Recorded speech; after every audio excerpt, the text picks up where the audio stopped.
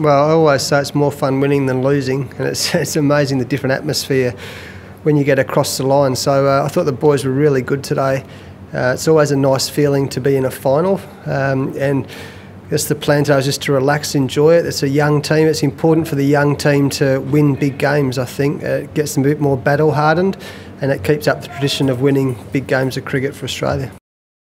Yeah, I really admired that. If you guys came to the 3Ws ground the other day, he had a centre wicket practice and he absolutely creamed them. And I actually wrote a post-series assessment yesterday, and I said even though he hasn't had much of a hit, he's batting really well. So it was nice to see him be rewarded today. I thought he was real courage the way he played. He played Nareen very well. We always thought, we've said since the first day of the series, Nareen's the danger player. Every time we play the West Indies, we keep him out of the game. I think we've done that brilliantly for the series. So and it's a big reason why we've been victors, because we were able to play Nareen so well. I thought Matthew Wade did that well. He showed maturity. He's the captain of Victoria at the moment. Showed really good leadership, and geez, he played well. He batted very well, so it's nice to see that.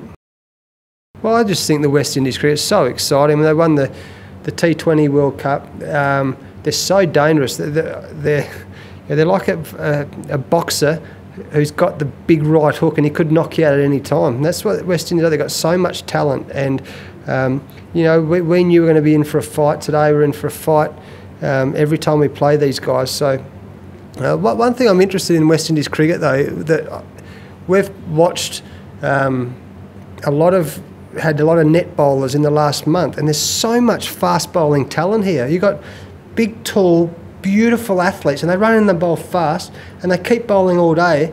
But I don't understand, for what it's worth, that you play on such dead, low, lifeless wickets. West Indies cricket to Australians, we remember Marshall and Garner and Holding and Roberts, and then Ambrose and Walsh.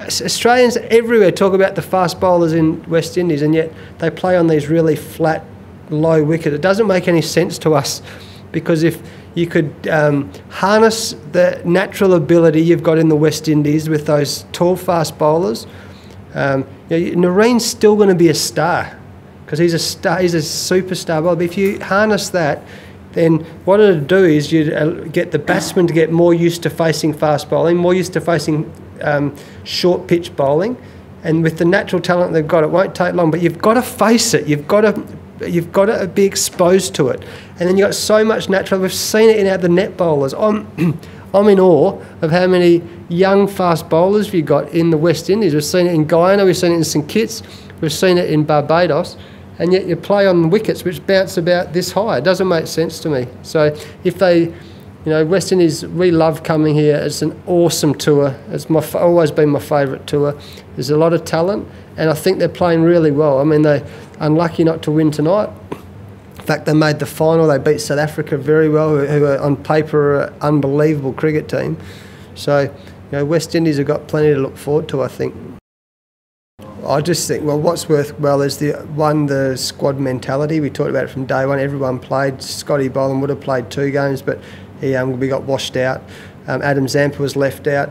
Glenn Maxwell was left out and came back and had a match-winning innings. James Faulkner missed out the first couple of games because we played 2 spinners. The fact that I know they're disappointed they're not playing, but they embrace the squad mentality. To win a Champions League, for example, you've got to have squad. And the beautiful thing about playing for Australia is you've got 15 or 16 really talented players who can all do the job. You don't necessarily have that in domestic cricket. You do, because you've got the riches of the best players. So, and we were really confident that everyone could step up. We saw that for most of the tour. So that worked well. I thought the experience they gave in big games, you can never underestimate. Even if they'd have lost tonight, they would have become more battle-hardened in a big game. But the fact that we won, that's nice. So Steve Smith was asked after the game why Australians win the big games, but it's a nice habit to keep going. But you've got to keep the habit going by winning the big games. So that experience would be good. Adam Zampa getting some opportunities, Nathan Coulter-Nile getting some opportunities.